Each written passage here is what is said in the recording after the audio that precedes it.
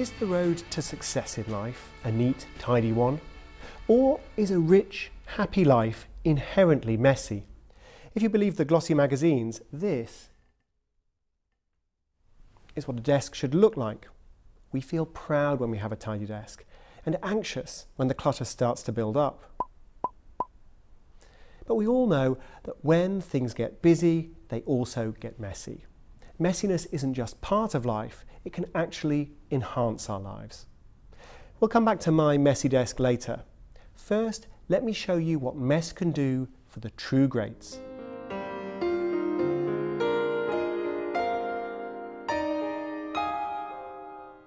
In 1975, the jazz musician Keith Jarrett was preparing one of his improvised piano concerts in the city of Cologne. But there'd been a mistake. An old rehearsal piano had been delivered to the stage. Out of tune, sticky keys, harsh, tinny upper notes, and too small for the concert venue. It was unplayable. But Jarrett felt he had to try, and so, in front of a packed auditorium, he sat down at the unplayable piano and began.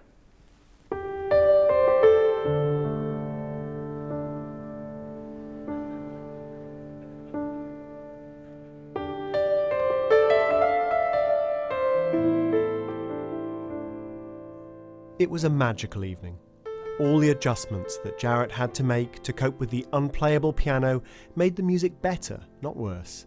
Against his gloomy expectations, Jarrett produced one of the greatest jazz performances in history.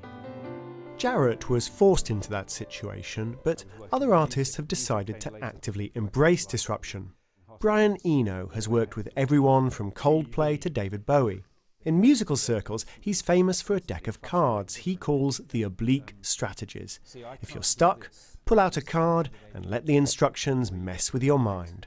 I don't generally pick more than one at a time, so the point is to sort of be faced with the dilemma of trying to deal with the card, whatever it happens to say. All these do is sort of structure your rambling thoughts a little bit, and they say, put some attention here and see what happens. People are at their most alert when they're in unfamiliar situations. So alertness is where everything good comes from, I think. It's when you suddenly think, wow, now that's interesting. And you used these cards on David Bowie's album, Heroes. We used to play a game sometimes where we would start something new, either I would start something or he would, and then we'd both pull a card and we'd keep it secret. His was destroy nothing and continue with immaculate consistency, and mine was take away the most important thing. So whatever started to become the center of the piece, I would try to take it out. Whatever the feeling of the piece was, he would try to keep endowing it with more of that feeling. And that became a lovely piece of music. That was a piece called Moss Garden.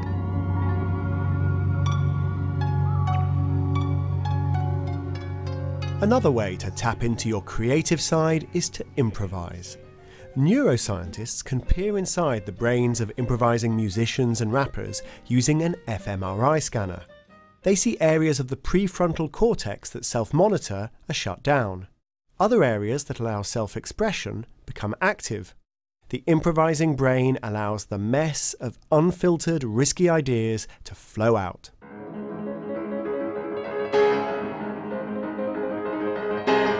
Mess can also be wielded as a weapon. Some of the most skilled competitors deliberately create situations that confuse everyone. They figure that they can improvise a response to the chaos faster than their opponents. And sometimes they're right. I'd like to punch him in the face, I'll tell you.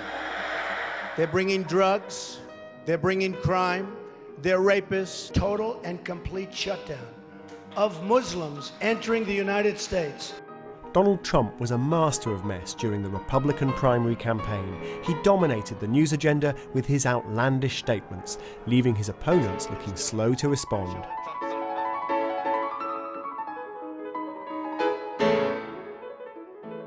So what about this messy desk? It's nothing to be ashamed of. This isn't an operating theatre.